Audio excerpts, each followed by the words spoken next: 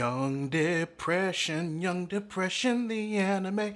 Young Depression, the anime. Young Depression, the anime. Young Depression, the anime. I feel like I don't say this enough, so here is a pleasant reminder that I do not like Deadpool. So keep that in mind before you really start this video, and either don't watch it, leave a dislike, hell, even unsubscribe from the channel if this news is too much for you, because even though he's not in this series, his influence is, and it definitely has impacted my opinions about it. Still here?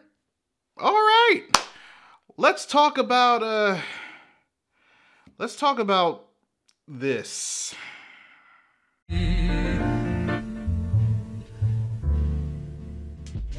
I'll be honest with you, readers, it took me a minute to get into Marvel's Hit Monkey. Sure, I was intrigued at the concept of a monkey assassin when I saw the trailers for the show online, let alone that it was already a Marvel property. I was also surprised to learn that it was one of the last projects to come out of Marvel Television that was completed before it was absorbed by Marvel Studios, previously ran by outed racist Jeff Loeb. So I continued with the 10-episode season, albeit in sessions of 5, doing everything in my power not to tap out after episode 3. Because while the show does have its moments when it decides to focus on the right things regarding the tale of revenge it's trying to tell, getting there was a bit of a struggle for me. Because Deadpool bias aside, there were definitely a few things both within its narrative and that were presented over the course of the show that rubbed me the wrong way. Things that, if properly fixed and/or adjusted, would have actually pumped up my enjoyability factor for the show. You know, other than the fact that a non-genetically enhanced feral monkey is out assassinating people, that part I'm fine with, that can stay. But out of the gripes I gained from the show, there's one that definitely annoyed me to the point where I came close to leaving the show alone multiple times. And I'll give you a hint. It's exactly what you think it is. Now, before I continue, I have to warn you that this video will contain spoilers for Marvel's Hit Monkey. So if you want to watch this show for yourself, before you watch me talk about it so that my opinions aren't the only ones first and foremost present in your mind when you do, I suggest you head to Hulu to do so before continuing on with my spiel. Cool? Cool. So, the first gripe I have with the show is the one that I think, because of everything that happened in the house, couldn't really be helped. And that one is the overall quality of the animation. Watching it play out on the show was very interesting, because I found it incredibly hard to tell at times whether it wanted the animation to flow of something like the Boondocks from season 2 onward, or if it was aiming for more of an Archer/Chosen/Frisky Dingo vibe. Because of it, there's this very weird hybrid of stagnation and fluidity in a lot of its scenes that works sometimes, but doesn't most of the time. Not in the fight scenes though, the fight scenes were pretty much 80% fluid throughout. The reason why I believe that this is one of those negatives about the show that couldn't be helped is because this show was planned during Marvel Television's absorption into Marvel Studios. And out of all the upcoming animated projects Marvel Television were planning, only Hit Monkey and Patton Oswalt's M.O.D.O.K made the green light. And you already know how I feel about M.O.D.O.K. So with the show surviving the transition, I'm sure cuts and budget restrictions were also implemented, since Marvel Studios had their own MCU-related stuff to fund. At least, that's what I hopefully assume is the reason why the animation is the way it is in the show. Otherwise... However, because of said assumption, there is a problem that takes higher priority in Hit Monkey that, both as a storyteller and a lover of authenticity, absolutely irritated me watching the show. And that's the Americanization of Japan. No, I'm not talking about the fact that every Japanese person in Tokyo speaks perfect English in the show. Although that is definitely a talking point we need to eventually have about America's disinterest in subtitles. I'm talking about how, outside of a few trademark things a lot of people know to associate Japan with, everything else is just American set dressing because the show's writers and showrunners couldn't be bothered to do proper research on the machinations of day-to-day life in Tokyo that they constantly present in the show. For example, the Tokyo police officers depicted in Hit Monkey are the most NYPD-ass cops I've ever seen.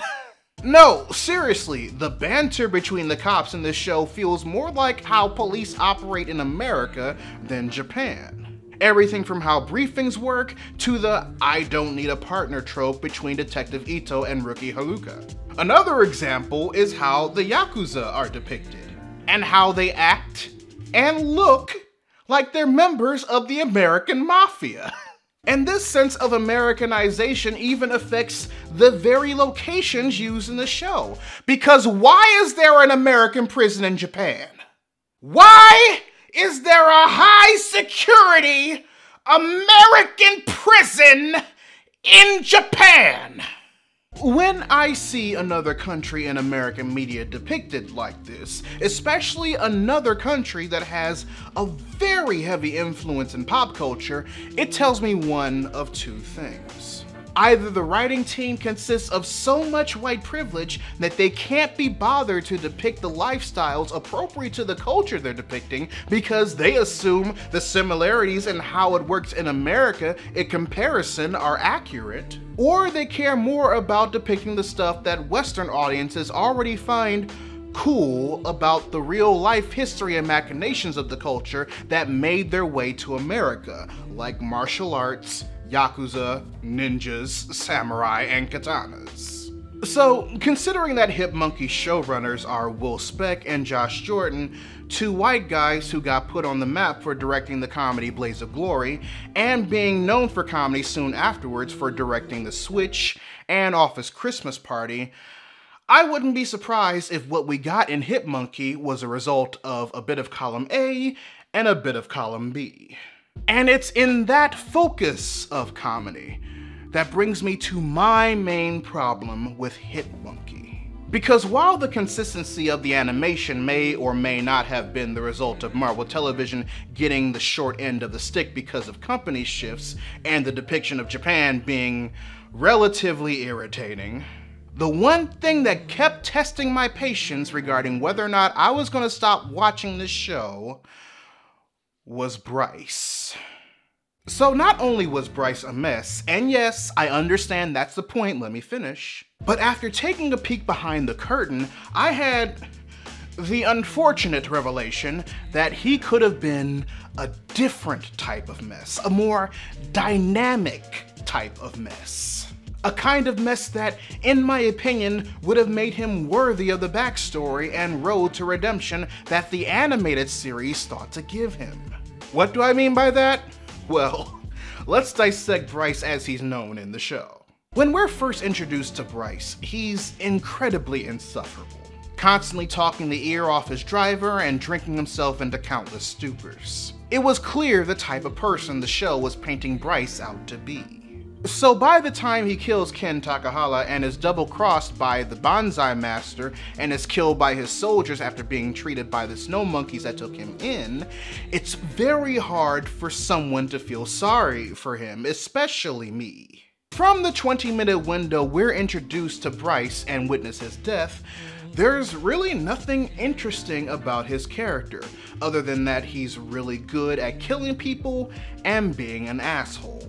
And the former doesn't really account for much because it's completely overshadowed by the latter. So when I saw Bryce die after Hit Monkey kills the guys who murdered his tribe, I felt pretty indifferent. As far as I knew, this guy and Hitmonkey's distrust of him upon watching him train gets the idea about what he needs to do in order to go about carrying out his vengeance. An Uncle Ben to Hitmonkey's Peter Parker, even though his tribe should technically be his Uncle Ben. Then we find out that Bryce became spiritually bound to Hitmonkey as a ghost. And according to Stick, who's a Japanese monk in this universe, in order for him to properly ascend to his respective afterlife, he has to rip the seed of evil from a barren field where nothing can truly grow until then. So now, I have to deal with a full 10 episodes of Bryce's snark, commentary, and forced character development because of course he has no clue or motivations to realize that the barren field is himself. I say forced because over the course of the season, the show does everything it can do in order to convince you that not only is Bryce capable of said development and accomplishing said mission to ascend, but that he's also worthy of said redemption arc. And every time the show tried to deliver that belief of capability and worthiness, at least to me, it fucking failed.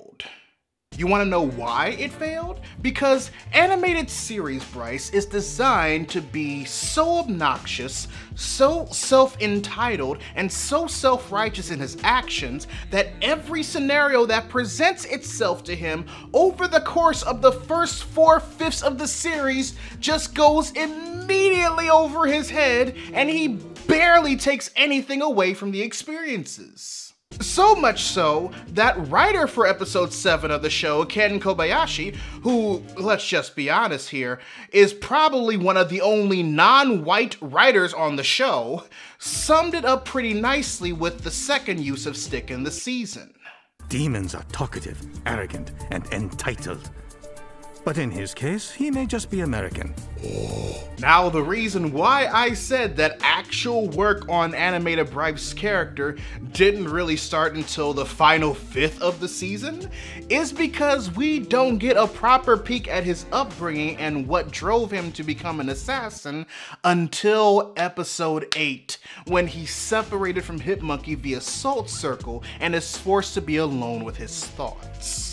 The multiple men his mom dated, the one that ended up with a problematic past that would later catch up with him, where he learned the saying he told Hitmonkey when he was watching Bryce in the mountains, and why he abandoned his own family. But did this change my mind about animated Bryce? No, not at all. If anything, this just made me hate this depiction of him even more. Because one, you had all this time for him to associate this backstory you gave him with how he lived, how he died, and how he progressed over the course of the series in order to get us to better emphasize with him. And instead, you chose to continue depicting him as this weird personality hybrid of Ryan Reynolds and Will Arnett. And two, it shouldn't have taken you 8 out of 10 episodes to get me to care about this asshole if he's the character you're sought out to try and pinpoint his development via the one that the show is named after. This version of Bryce is so undeserving of not just the repeated chances the show gives him for proper character development, but also of both his origin and the quickly paced realization he received in the 2-part finale, and it makes the majority of the show absolutely unwatchable for me. But there is a version of Bryce that does deserve everything the show tries to get us to believe the animated version deserves. And that's the version of Bryce that's depicted in the actual Marvel comics. Now, I understand that most of the scenarios presented in this season are original ideas, due to the limitations in how much source material there was in Hitmonkey's comic appearances to adapt on screen. All they really had to work with is a digital one-shot, a 3-issue story arc in Deadpool, and a 3-issue limited series. But even in the 7 comics Hitmonkey has been the focus of, Bryce is not only present, but his personality is incredibly different from how he's depicted in the animated series. Bryce in the comics is cold, calculating, almost emotionless, both before and after his death when he's spiritually connected to Hitmonkey. And with his sociopathic and manipulative nature, he truly encapsulates the arc that animated Bryce goes on and what his end goal is supposed to be. Because comic Bryce is a barren field where nothing can grow. He is the seed of evil that needs to be removed.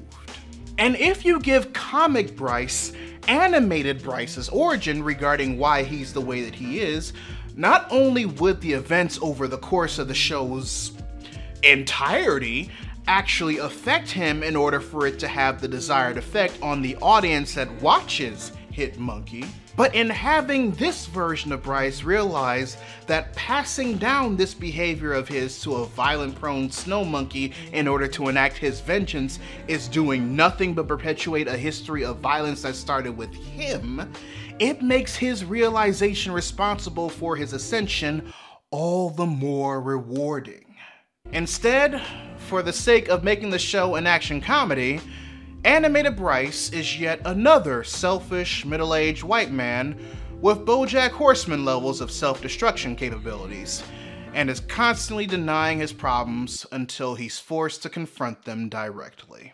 Now, considering the fact that I was able to successfully finish Hitmonkey, I think it's safe to say that despite my nitpicks, I was able to gather some enjoyment from it. And I do not want any of my complaints about the show to affect your decision whether or not to watch it. But considering that I was able to find these three main things incredibly hard to watch and enjoy the show from beginning to end, that means that there's a good chance that others might have come to the same conclusion as well. And for those like me, I present to you this video in order to show you that you are not alone. But I digress, readers. Your homework assignment for the day. Write in the comment section below what you thought of Marvel's Hitmonkey if you've seen it. Or if you feel like sharing with the rest of the class a show that you've seen that you've had one or two problems with that, if addressed and fixed, would have made the show 10 times more enjoyable for you immediately. And yes, don't worry, saying X show would have been better if they moved all the Caucasians to the back is an acceptable answer. Honestly, it looks better already. Whichever questions you decide to answer, I'd love to know your thoughts. If you want to help financially support the channel, you can join my Patreon by clicking the card at the end of the video or in the link in the description down below, where you can also find a link to my merchandise store. Or if you prefer to give a one-time donation, you can find links to my PayPal and my Ko-fi account in the description box as well. Also, make sure you subscribe to the channel and turn on notifications, because I post new videos every Monday, Wednesday, and every other Friday. But until then, this is Readus 101. Class dismissed.